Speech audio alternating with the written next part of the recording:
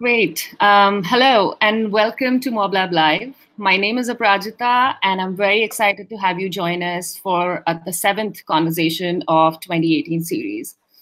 As you're joining from different parts of the world, please feel free to introduce yourself on the YouTube chat room, which must be on your screen, bottom right or top right.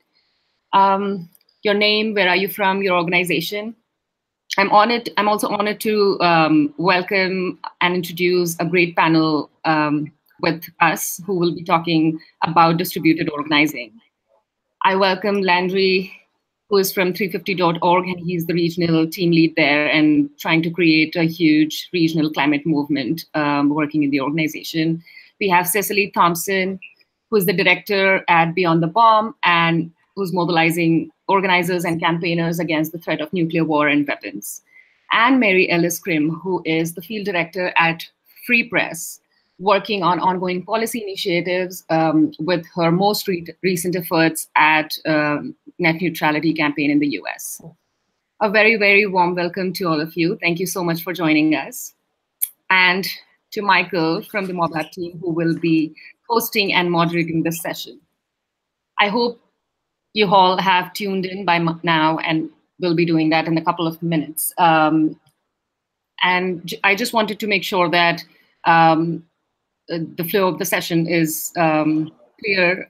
We will be talking to the speakers in the first 45 minutes, and the last 15 minutes is the time where we'll be taking questions from the audience. So if you have any questions, thoughts, reflections, any other examples and links of distributed organizing that you want to share with us, please share that on the chat room, as well as tweet us using the hashtag MobLabLive.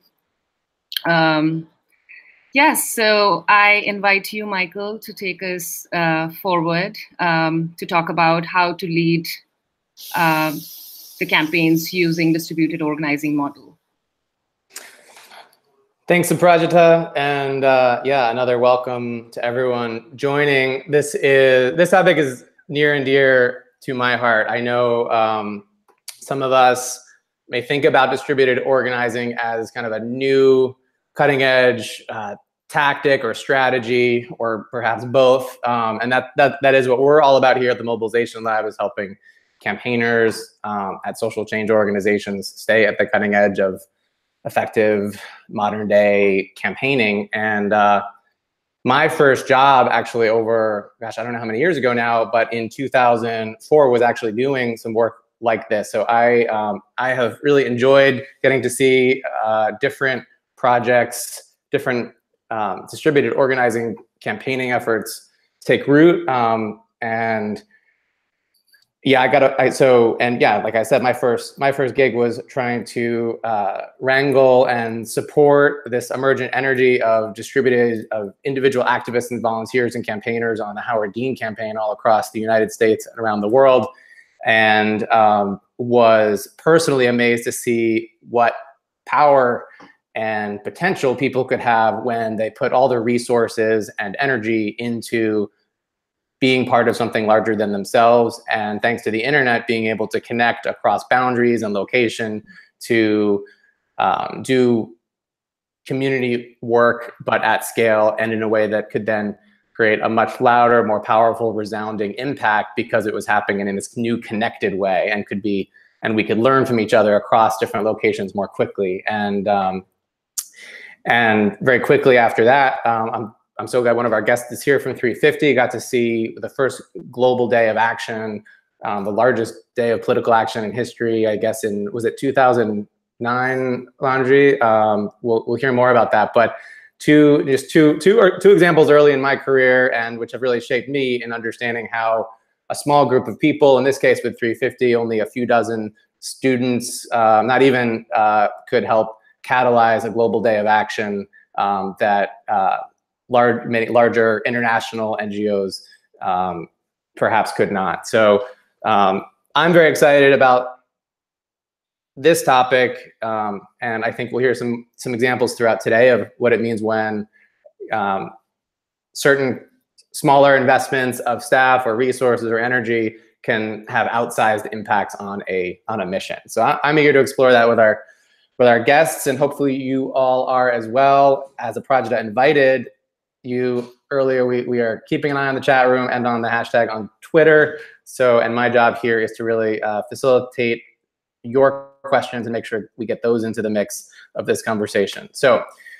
with that, another welcome, and I'd love to, let's just start with, we'll go deeper with everyone here, but let's just start by hearing about a little bit more about the kinds of projects and organizations we have represented in today's discussion. And yeah, maybe Mary Alice, kick us off. Can you just give us a few words about what's Team Internet, and you know, what's the mission, and what are the kind of exciting, what's the distributed organizing model you've been working with at Free Press?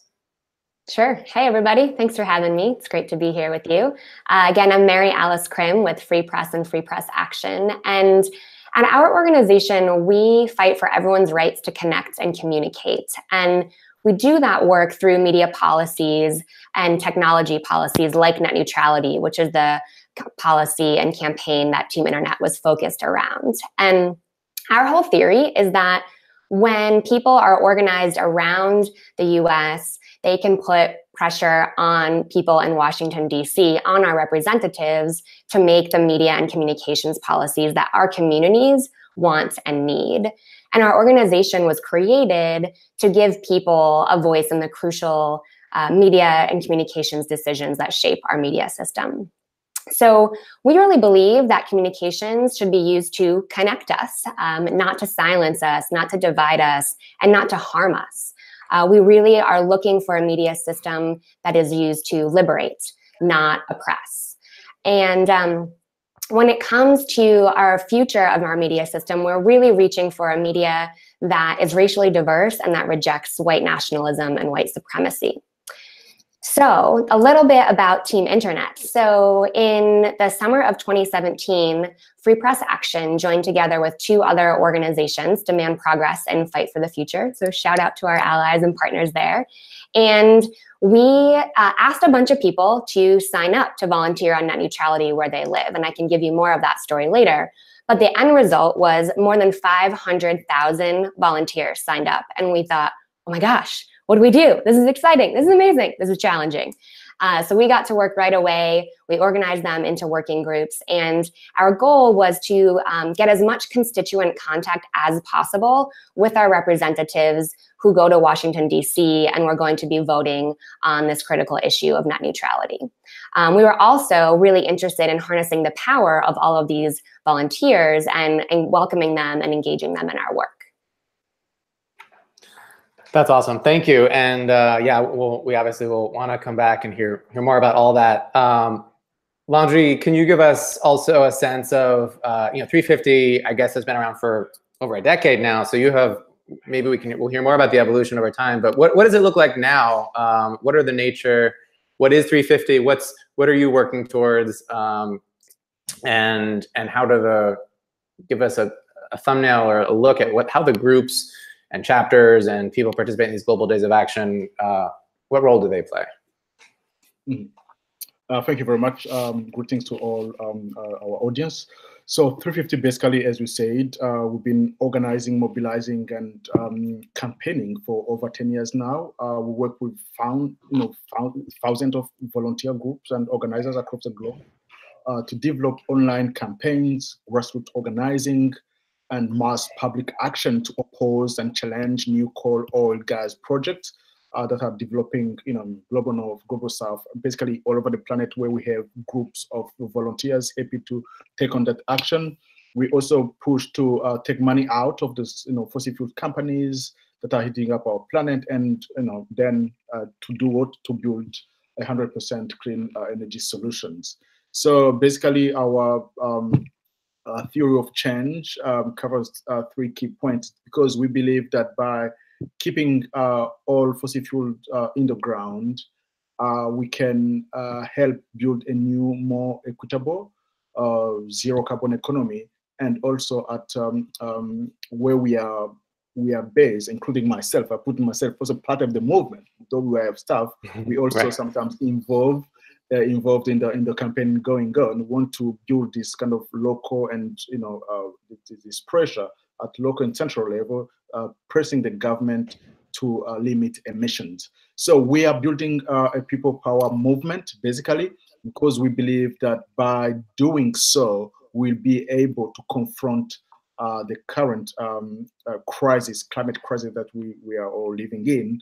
And we can only do so by getting connected to more people and using online, offline technology that are suited to different regions and areas where we are based.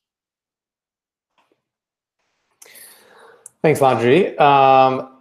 Cecili, give us, you're obviously Beyond the Bomb is a newer organization that you are leading. And what's the nature of, tell us again as well, your mission, what are you setting out to do, and what role do we've seen the map on your, I'm just looking at the map on your website, what are the groups and chapters, how do you refer to them, and what role do they play in the mission? Yeah, absolutely. Thanks again for having me here. So Beyond the Bomb, similar to what you've heard from the other groups, is a people-powered campaign. So our main goal is to build a planet that's free from nuclear violence. So lots of pressure there. And I think fundamentally we believe that we can no longer cede nuclear policy and authority to just a handful of people. It's really about taking that power back from one person who can essentially destroy life on Earth as we know it, and give that back to the public. So our theory of change is essentially that if we build and mobilize significant constituencies around the country in really key targeted districts, that will have the power to secure really courageous and bold action from legislators at the state and federal level. And essentially, this has been an issue that is hard for a number of legislators to feel comfortable working on for a number of reasons. One, in the U.S., the progressive space typically does not include a lot of foreign policy, and this falls squarely in that area. And so we have a lot of folks that on a values basis would be aligned, but aren't comfortable with taking bold action because it's just not an area that they've done a lot of work in.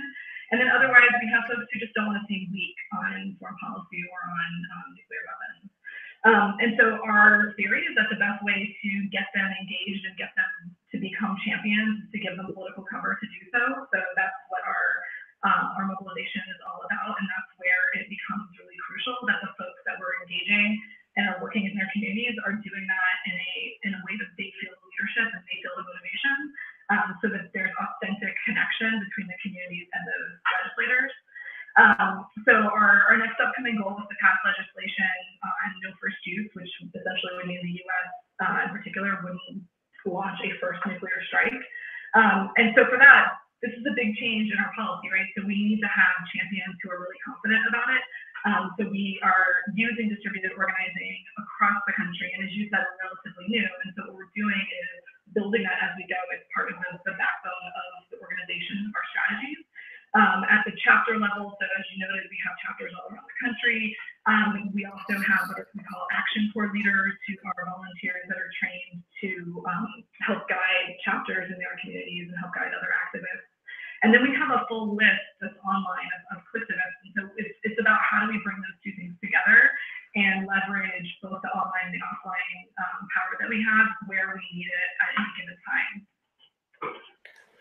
Great. Well, I'd love to add just a bit more color, and maybe we can start with you, Cecil. Like you kind of alluded to some of the activities. You've all touched on some of the activities that that individuals who are part of this program, volunteers, will take part in. Can you give us, like a story or one of your favorite, I don't know, stories or visuals of what people are doing? Just to ground this all for, I think there's so many different flavors of distributed organizing, and you've all touched on political power and this organizing and potential, and that we see now in these programs. And yeah, give us one of your more inspiring stories, since we all need a little bit of hope these days. Cecili, do you want to, maybe we'll go back in reverse order here. Sure, absolutely. Well, so we have a pretty fresh story, which is exciting as a newer campaign. We recently, Beyond the Bomb and a number of our coalition partners in California were able to pass the first piece of state-level legislation that urges Congress to change clear policies. So essentially, it's the first state resolution of its kind, and we're pushing these resolutions all around the country for the very reason we were talking about, to build up that power and that interest on the ground. In California, we had a number of volunteer leaders who became excited about this opportunity and started to organize in their communities, really looking at how they could get folks excited, how they could build energy, and very importantly, find a sponsor for the state-based resolution. So in the end, the sponsor that ended up taking it across the finish line, the legislator, did so because it was her constituents that were coming to her and asking for this, not us, right? It was not a national organization. It was people that vote for her or not, and that made a huge difference. And then their energy in organizing lobby days and working with our field organizer out there to learn about the topic, learn about how to talk about it, understand organizing models and how to get people excited, and then turn them out for lobby days and join with our online efforts where we organized phone calls into these legislators and so forth. It was a great success, right? And so now we have not only a piece of model legislation, but we have activists who have gone through that process and are really excited about seeing the way in which their action has direct impact, that we're now able to sort of case study that into other states. Right, I can imagine that being very motivating, seeing someone having success in one part of the network. Yeah, absolutely. Yeah, nothing like a little victory to motivate. Landry, you probably are sitting on thousands of great examples and inspiring examples. I'll maybe share quickly 2 of them. Okay, great. Right. A kind of old one and the recent one. Let's start with the old one. Back Perfect. In 2009, a few months after the myself and a few volunteers, organizers from different African countries, went into an intensive training into campaigning and organizing. So went back in our respective countries and communities to organize the first global day of action on climate, which was organized 6 weeks before the Copenhagen summit. So I have a souvenir of my colleagues from Ethiopia, actually 2 sisters who were organizers, volunteers, who managed to bring in the streets of Addis Ababa, Ethiopia, 15,000 people. Wow. in Addis, as actually that was one of the massive mobilizations that we've ever seen in Africa, knowing all the complexities and the challenges and the political restriction that are in some countries to be able to mobilize such a huge amount of people coming on the street to demand leaders to take quick action. That was ahead of the Copenhagen summit. A recent one, a couple of weeks ago, with the Rise for Climate, which is organized on the 8th of September last month. We also had another organizer from Uganda who normally works with schools, primary, secondary. He brought on some artists as well and managed to mobilize approximately 25,000 people in one of the biggest square wow. of Kampala, Uganda. And with very limited resources, but just using some of the tools that we've shared previously, and managed to really bring such incredible a number of people in the street to mobilize again for the need for keeping fossil fuels on the ground, and reclaim and ask that the government take on serious effort to introduce renewable energy as part of the development agenda. So those are some of the 2 examples, and I think I'll get a chance to speak about more, but it shows the incredible potential and possibility which is out there, which is offered by internet connectivity and the resources and the tools that can help individuals and communities, including the most remote areas or the most difficult ones to organize, but that can still do some amazing work. And if I can just ask a quick follow-up question there, since you mentioned you were involved in, well, first of all, just a quick observation of the amazing time we're in. I think when you were in Addis organizing that first day of action, I was in, I think I saw your photo while I was in Times Square, New York City, as several of the photos were coming in, but ones, and I think it's just a remarkable time that we're in, that all that could be happening at the same time. And obviously the power of seeing all those images of days of action, of these large mobilizations at different places, makes it different than that happening just by itself, even though that would be remarkable. Just quickly, was your background, I'm asking you in particular, as you said if you were involved in organizing that first one, was your background with organizations as an organizer or a campaigner? Did you come with a bunch of skills to organize such a day of action? I would say that I've been a volunteer and a organizer from secondary school, university, campus, and with civil society groups in Burundi. And then I joined 350 as a volunteer in 2009. And actually the October 24th, the first GDA, was my kind of first big moment of organizing myself. So that time I had just joined the staff at 350, but I was also helping coordinating this organizing of the GDA across Africa. So yes, I have that background, and that's kind of what led me to join 350, and now as one of the staff, continuing pushing on this front. Yeah, thank you. I'm still there. Okay, thank you. And so, yeah, Mary Alice, you're. Yeah, I hope we have some good. Speaking of net, that we stress about the quality of the internet for sessions like these, and probably underscores the whole reason we need net neutrality and not to have these connections throttled. Where are we? I guess tell us. You're probably coming off of. I'm just thinking we have headlines here in the U.S. about net neutrality fights picking up again. I'm curious if you have examples of any groups from California, which is at the spotlight right now, that are leaping back into action, or if you have any other favorite examples of the volunteer network that you described. Sure. So yeah, as you mentioned, a bill just passed the California state legislature and was signed by the governor of California to support net neutrality protections for everyone living in the state of California.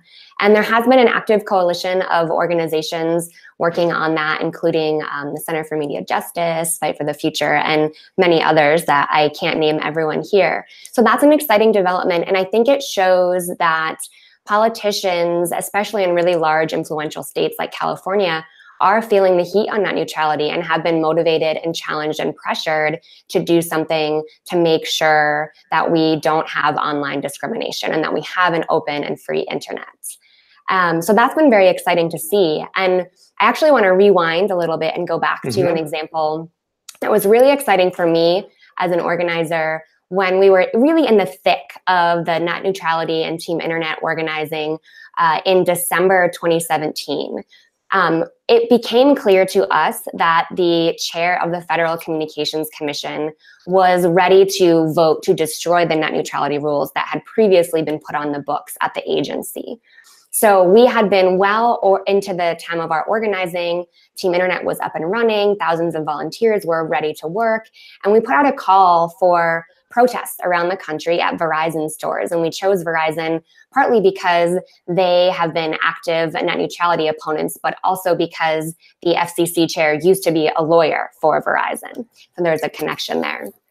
And we thought, wow, wouldn't it be great if a dozen protests happen? Well, 700 protests ended up happening on one single day in the middle of the winter on very short notice all across the country. And they came in so fast and so quickly that we had to really adjust on the back end to be able to approve and get those events up on a map fast enough so people could start spreading the word and RSVPing for them. So it was super exciting. And that day was such an inspiration because here in the US in December, it's dark. It's freezing cold in most places, and there's a lot going on, right? There's holidays, there's vacations, there's family time, there's schools, and people were just out in the streets everywhere, tens of thousands of people at all of these hundreds and hundreds of protests. And they were creative. They were bringing out holiday-themed net neutrality carols. They were bringing out marching bands and drummers, and they were just having so much fun, and they were all self-organized. All we did was put out the call and say, hey, if you want to sign up, we'll help you spread the word, throw your event up here on this map. And people answered that call. They were ready. Everybody was ready. And it was so fun and so inspiring to see. Yeah, go ahead. Yeah, well, I'd love to actually just continue and start unpacking that a bit more and looking at the organizational dynamics that go into that. First, I'm going to interrupt myself to just do a quick welcome to seeing a number of colleagues from across the world joining here, and just want to say a quick hello as I scan through the chat. We've got people from ActionAid and WeMove.eu and Friends of the Earth and Unitarian Universal Association, all from I don't know how many countries now joining. So, and sorry I missed for the other dozens of you that I just missed. If you're joining, we have a chat room going on in the middle, somewhere next to or below the screen.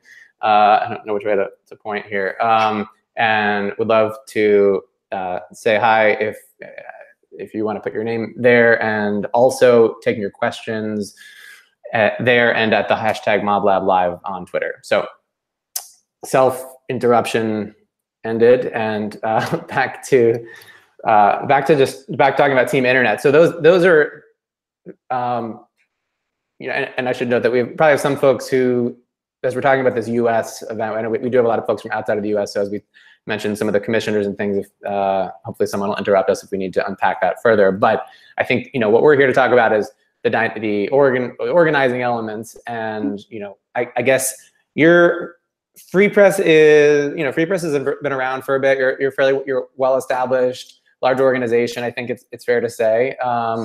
And so was that unusual? Was that challenging to all of a sudden have a bunch of people, presumably not all saying exactly the same thing in the streets? What led? Can you walk us back to the process where if this wasn't totally spontaneous, what was the work? You said you had all these volunteers, of course, over time. So many organizations that I've run into don't necessarily have people with job descriptions like yours, or aren't investing resources in that level of, I guess, engagement of asking people to become part of a Team Internet beyond, say, signing a petition to say we support net neutrality, right? So can you take us into some of those discussions behind the scenes?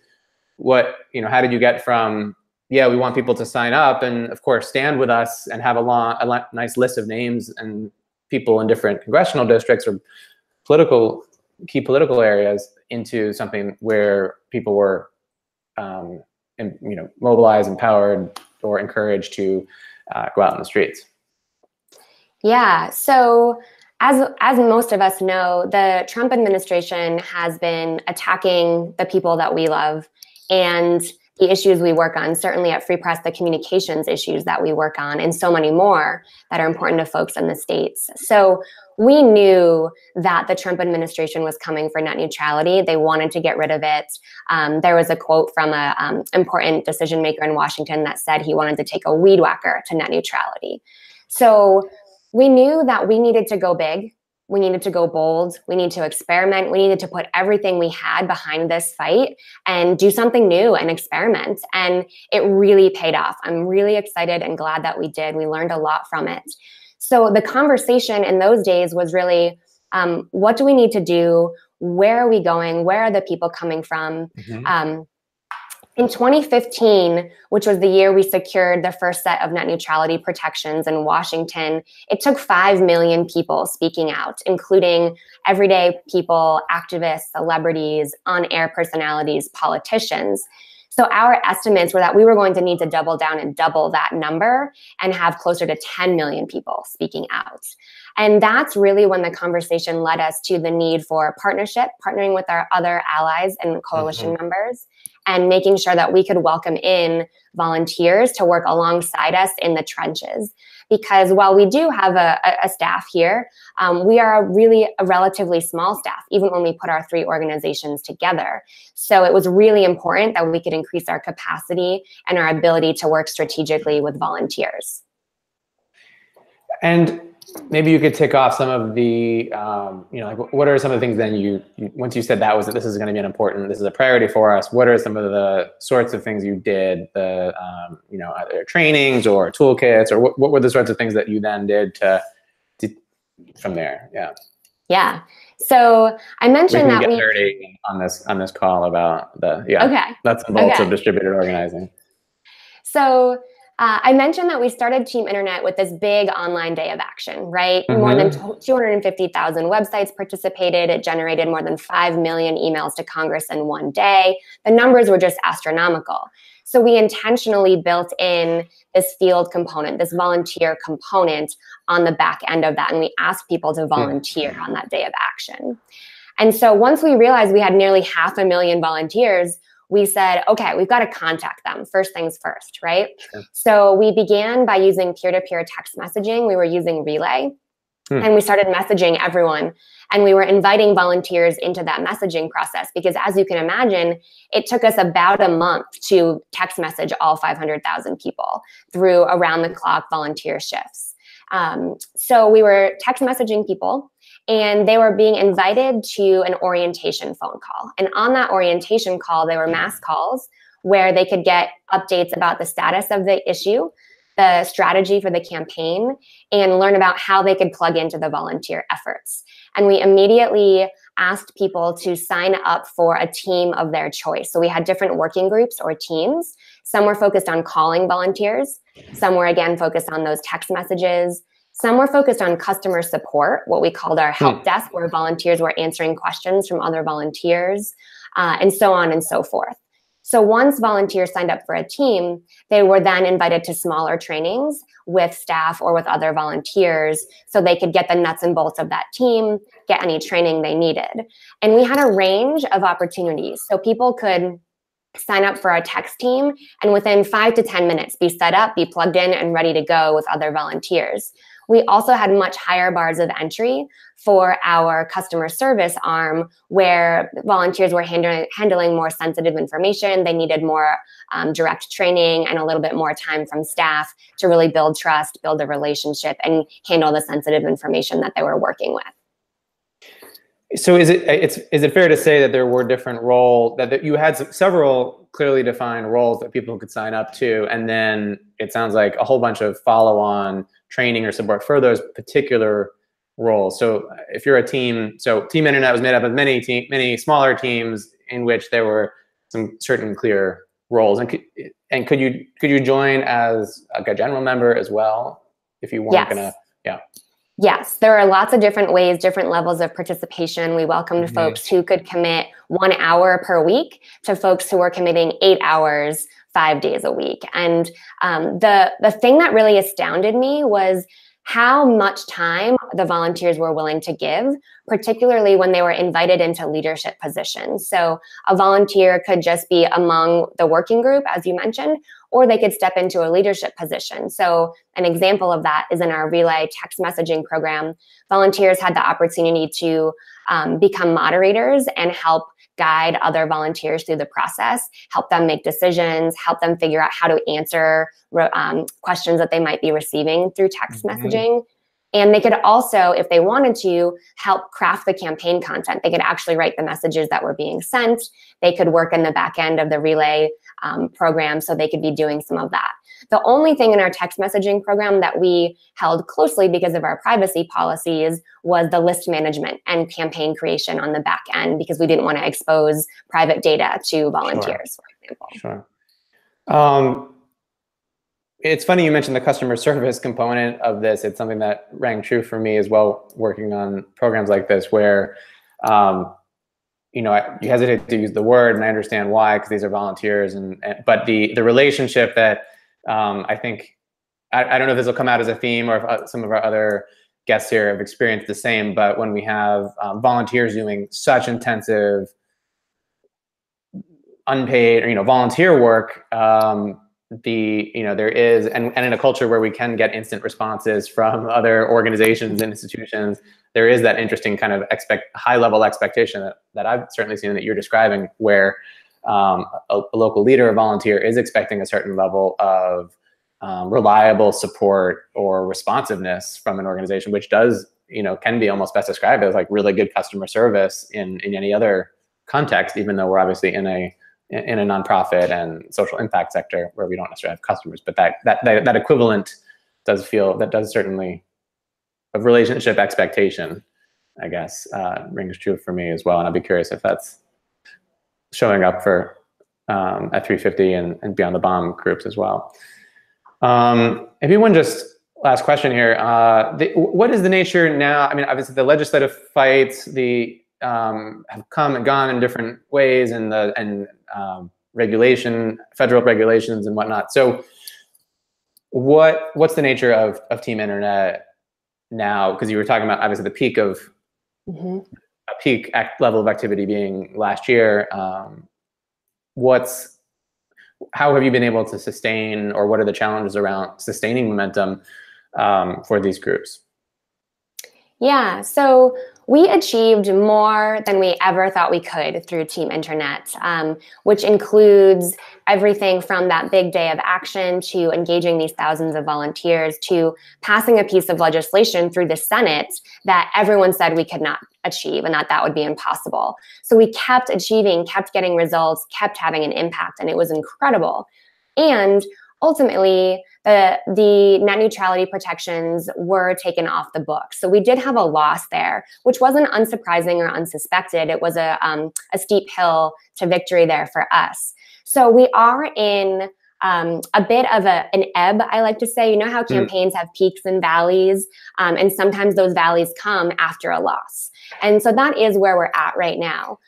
It's not all a valley though, right? Because you mentioned that net neutrality law that was just passed in California. We are actively engaged in a court case and a lawsuit to restore the net neutrality protections. And there's certainly more work to be done. So all is not lost, but Sure. It is quieter now. It is harder to keep volunteers engaged when the work slows down, when there's less of an immediate threat, and when there are so many other very important issues here in the States that need to be addressed under the Trump administration.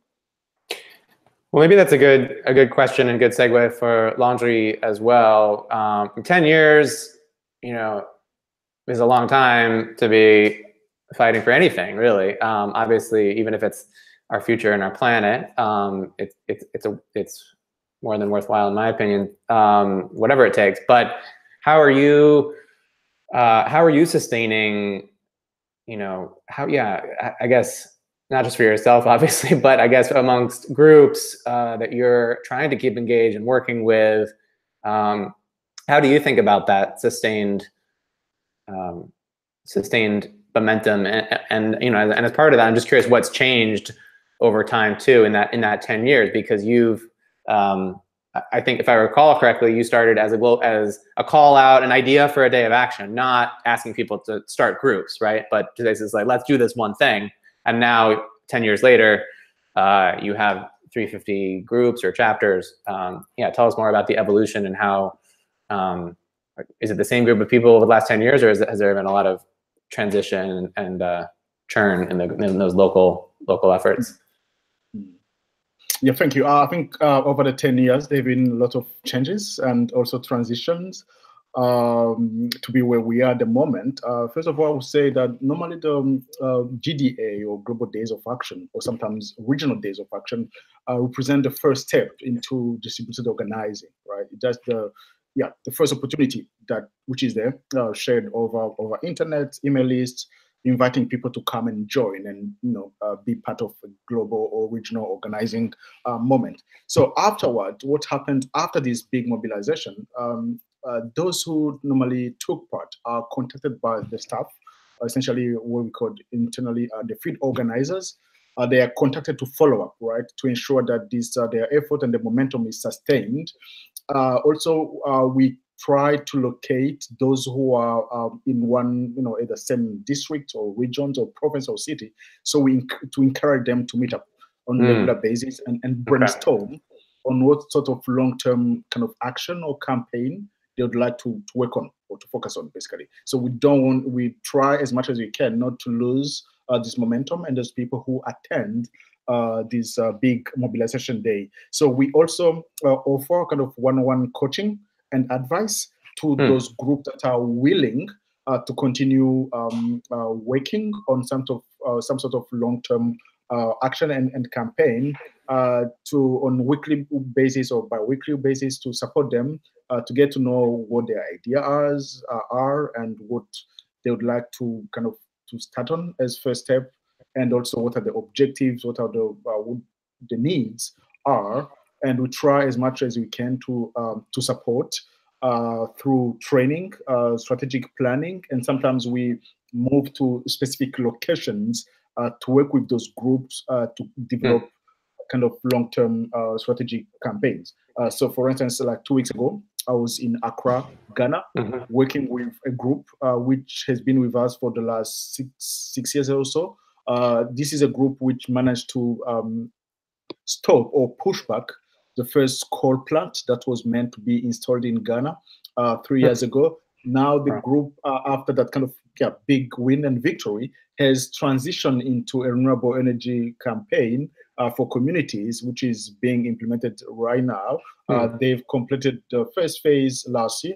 Now we were working with them 2 weeks ago to develop the second phase, where they would like to be more targeted into at the city level, the Accra, which is the capital of Ghana. So I would say, kind of in summary, that over the 10 years, there have been a lot of changes and transitioning. We moved from big moment, though we still use them, trying to rather focus more on strategic campaigns where there is, and also in key locations, being focused, develop some strategic campaigns in specific locations that are likely to show some sort of rapid results and tangible impact.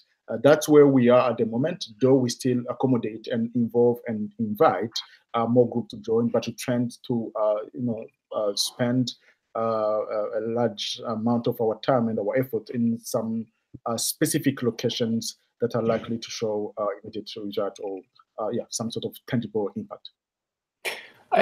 One of you mentioned, I mean, you're in so many different locations. So one question that's come in, and I'm curious how this plays into your training and support, but for groups that are in places with very closed, enclosed democratic spaces or limited ability, limited free speech zones, and where it's not safe, where public mobilization is not particularly safe. What have you seen either in your most recent campaigns or in the training that those of us might be able to learn from outside of basically, we trend to be safety of our volunteers and organizers is a paramount at 350.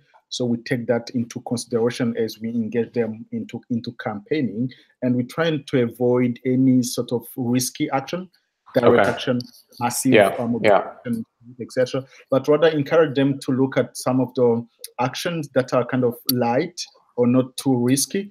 So we introduce a tactic called activism.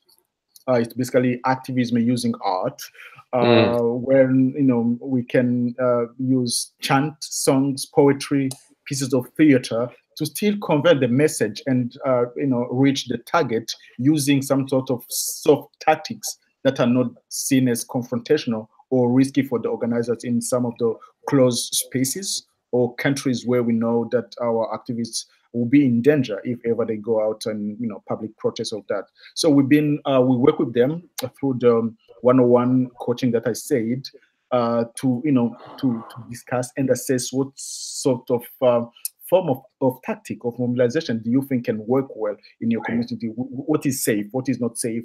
What works? What doesn't work? And also try to tailor the form of tactic based on safety, but also what works in local context. That's helpful. Thank you. It strikes me that so much of your staff at 350 is dedicated to supporting groups everywhere, if not, but I don't know if it would even be a majority.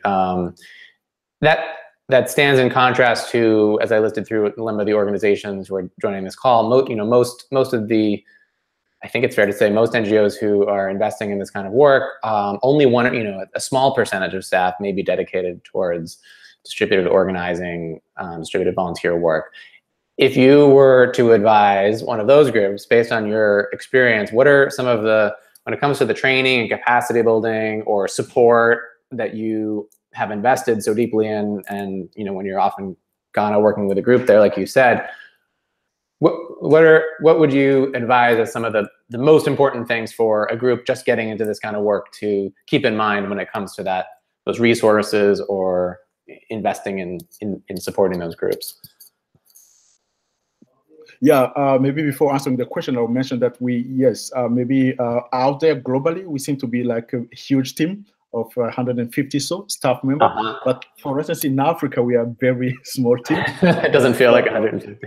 Yeah, no, at all. I think we are 7, 8, and we cover a continent which has got 54 countries, 55 countries, right. Different languages, different contexts, different realities, so that we have to deal with. So basically, what we do is we try to prioritize. Yeah, prioritization is the key, and also working smarter, not harder. Not harder is another key, and also having some sort of assessment of mapping where there is potential or possibility to get an impact, which eventually can send out in the neighboring countries, or per regions, some positive vibe that can encourage and motivate others to replicate the model. So for instance, to give you a quick example, in Africa, we work with some priority countries.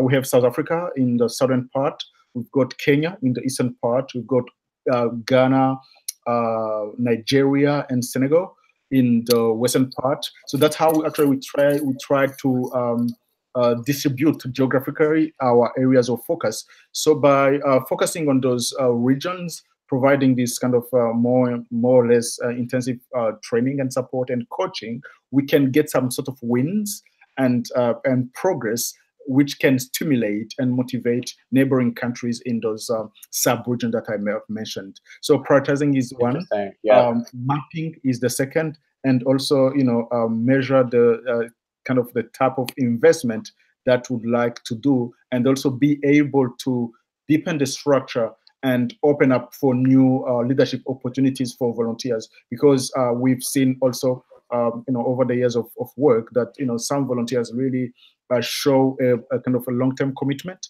into organizing, distributing, and also we have to create kind of structures that allow this kind of new leadership to emerge, and this can help us actually continue building this community of organizers and volunteers in the regions or the sub-regions where they are based.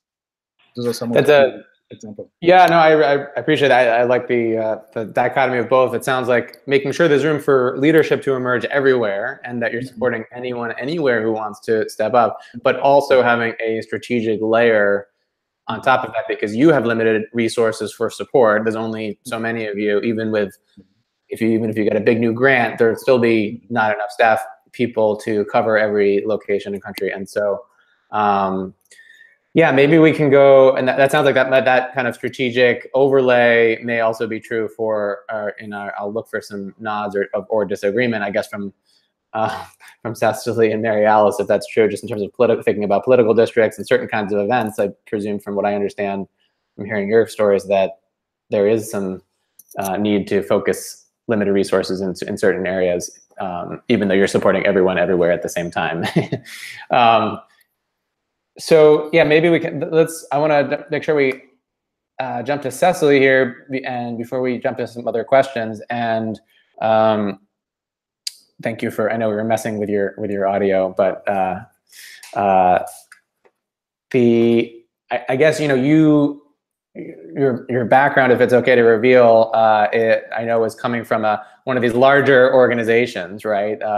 That maybe had a bigger email list, and what you're doing with Beyond the Bomb, I think, didn't necessarily start with, say, like in Mary Alice's example, there was this great moment where all of a sudden the surge of volunteers. I also got the benefit in my own experience of this kind of surge of media moment where people could then swarm to the internet and say, what can I do? Seems like you have a different scenario, right? Where instead of working with a giant email list already, you're starting from scratch.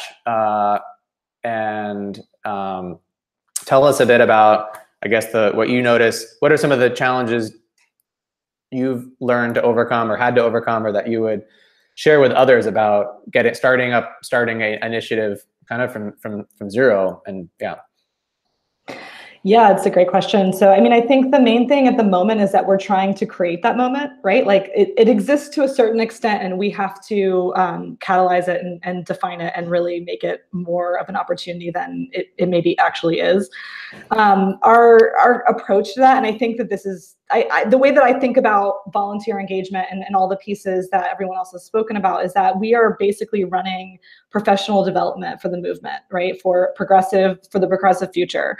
And that's every organization that's doing this work is doing that. And so we approach what we're doing from that perspective. What are the skills? What are the knowledge that we're going to need these folks to have 5, 10, 15 years down the road, when we hopefully will find that some of them are running this work? And so we think about it from that perspective. And I think that that's an opportunity for us to engage people who might not otherwise step into this work, is that there's a clear benefit beyond, you're going to create change, and that's great. You're also going to learn skills. You're going to understand how campaigning works. You're going to get an opportunity to build up your knowledge so that you can be a better agent for good going forward. So we look at a variety of things, right? We take kind of professional development theory into account, and we think about, how do people learn? What are all the different ways in which people learn? And it varies, particularly when they're remote, right? So whether it's a webinar like this, or we need to do online toolkits, or we have peer groups where people can gather and share ideas, that customer service model.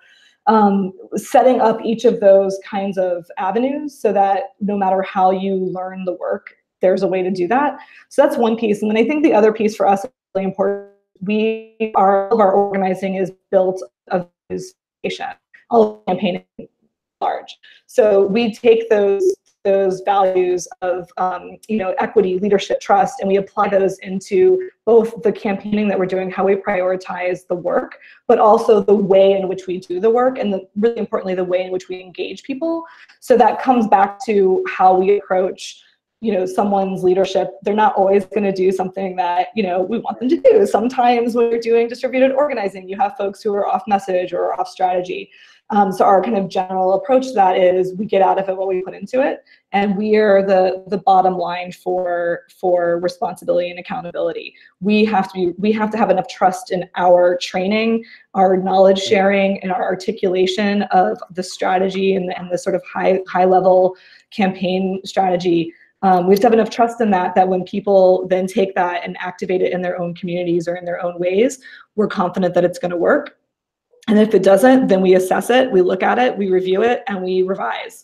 But that comes back to us, not to our activists. Their accountability is really to engage in the opportunities we give them.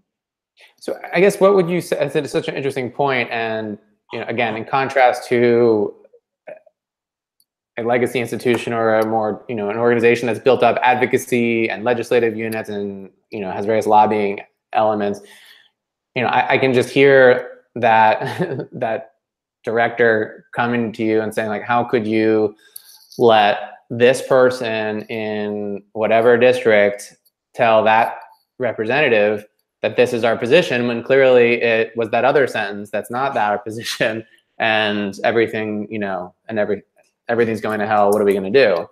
I'm only not even exaggerating that much, I guess. What for a lot of scenarios, like what you're saying, it's on you. I guess tell us more about how you handle this idea of letting go or investing trust in people, and it sounds like it's worked for you. But I guess what do you tell? Maybe the question is, what would you tell those who are particularly nervous about the model that you've just described? Yeah, absolutely. So, I mean, you alluded to this. I came from one of those very huge nonprofits. I spent a lot of time working in one of those, what I call the 60-year nonprofits. They're the behemoths that have been around a really long time. And I started as a volunteer. And so I actually am the product of this distributed organizing, and that professional development that I received as a volunteer allowed me to get where I am in terms of my skill now. So, and then, as you said, now I've seen it from the other side, and I'm working at a much scrappier operation, which has the disadvantage of fewer resources and the advantage of significantly more freedom of decision making. And we can kind of operate more stealthily around these kinds of questions. I think ultimately for me, this comes down to this is not easier, obviously. It is harder work as a campaigner for your staff. It is harder to do this kind of organizing, but the payoff is significantly bigger, which is to say your organizers and your campaigners have to put the time and the effort and the resources into fully understanding your issue and how it looks on the ground, fully understanding the skill sets necessary to get the work done, and fully understanding how to articulate those things to your activists and to your folks who are doing the work. And then not just letting it go. It's, distributed organizing isn't like, okay, I'm going to throw all this stuff to you and see how you do. You have to stay there. You have to continue to be present and to be a participant in that process. But you have to do that with trust and respect. And so I think what I would say is, the payoff can be significantly larger if you can hold back your control freak nature, which I think all of us as campaigners have a tendency toward. We want to control as many variables as possible. Right. But if you can hold off from that and you can take that deep breath and you can find a way to either collaborate with those folks on the ground, or, at the end of the day, if you have people who are loose cannons who aren't really working, cut them loose. It's okay. It's okay to say, you know what, we appreciate your effort, but what you're doing there is not really working for us. But you have to be on it on a daily basis and really be tracking what's happening and give people the benefit of the doubt. I wonder if any of the other, this is such a hot topic. This is always a hot question for this conversation. I'm just curious if any of the others want to chime in on this question of trust and letting go and consistency across, what is the value of, I guess, kind of consistency. This question has come up in the chat and in the RSVPs a few different ways. Any quick thoughts from Mary Alice or Landry? I can just say that I would kind of +1 everything that Cecili was saying, and that so many of us are so used to campaigning, organizing, doing our digital work, doing our field work, where the work revolves around us. And it does take a change in our mindset and a change in approach to the way that we're doing our work, to let go, to make direct ask, to build in accountability measures, to build trust, to do the distributed work that is so powerful and has that big payoff. And it's totally worth it. And it is hard and challenging. And it's really worth it to let go, to make that leap of faith in terms of trust, and to change our orientation and the way that we do our work. So also echoing what Marie, Alice, and Cecili say, that's also flexibility help. Flexibility helps when doing this sort of campaign, knowing that sometimes though we build trust and we trust the local group and volunteers, sometimes there are some disappointment or some unexpected event that leads to changing the whole strategy, the whole plan. So I think flexibility on the context, and also knowing that we are humans and sometimes there are mistakes or disappointment, but ready to keep moving with those who are moving or still eager to make the change. Cool. Yeah, I know that, and it sounds like there's that cost benefit analysis where you're all saying that there may be some things that don't work out as expected, but in the scheme of things, those are minor compared to the overwhelming benefits that you're all seeing. We'll just do maybe another lightning round here before we close. A few questions on just about scaling. I think both in the training, capacity building, and just as well as I think the work itself. So from a few different people. So I'm curious, any quick reflections from any of you, and we don't have to go all the way around, but on how to think about scaling, because this is so different, obviously, than the one-to-one, the local community organizing, where you can spend all the time, more time with more people in person. So I'll just really quickly say we use a snowflake model that essentially has we have action core leaders, which they're hubs, and then each of the action core leaders works with one or more chapters, and then the chapters are engaged in that community, and so that disperses our time, right? Like it gives us the ability I only have 2 organizers. We're really scrappy. We're covering the whole country, so the 2 organizers are awesome, but they're just 2 of them. So they each have action core leaders that they meet with regularly and that they train. And then those folks are doing the organizing of the chapters. And then the chapters are engaging and organizing at their community level. So you have to kind of set up a model that you can replicate over and over. And that to me is the best way to scale, right? Because then once you have that model set up, you're literally just setting it up elsewhere, and details are going to be different. Realities on the ground are different in different locations, but that allows you to not have to reinvent the wheel each time. Great. I can build on that, and I'll try and hit a different point. So one thing that I think helps with Team Internet success is using tech tools and platforms that are pretty widely available and easy to use and don't take a lot of setup or tech savvy and skill to use. So Relay text messaging, Slack as kind of a virtual office and chat room, mass call platforms like Zoom and Maestro Conference that are really easy for volunteers to dial in, even if they've never been on a webinar like this before or a phone call with hundreds of other people before. They can still participate and not have a big barrier to their entry. That's great. I think if I'm hearing you correctly, the big organizing book that Zach Axley and Becky Bond recently published backs up some of your points there on using freely available large-scale tools to our advantage.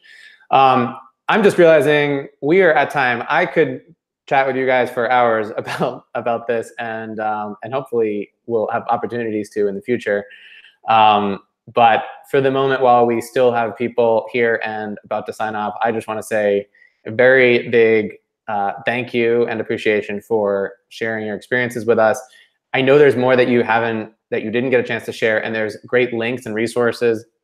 We are gonna, for those listening, we are, and always after these sessions, round up links and additional points and takeaways that were made and that weren't made in a summary post. So look out for that, with big appreciation to Aprajita, who helps make this whole program happen and gets us all here in the same place, and obviously hosts many of these herself. So with that, I am going to say a very abrupt farewell to everyone, and thank you. And we'll look forward to, as I know many others have other things scheduled at this time, and we'll look forward to seeing everyone on our next MobLab Live conversation. So until then, thank you and goodbye. Bye. Thank you. Have a great rest of your days.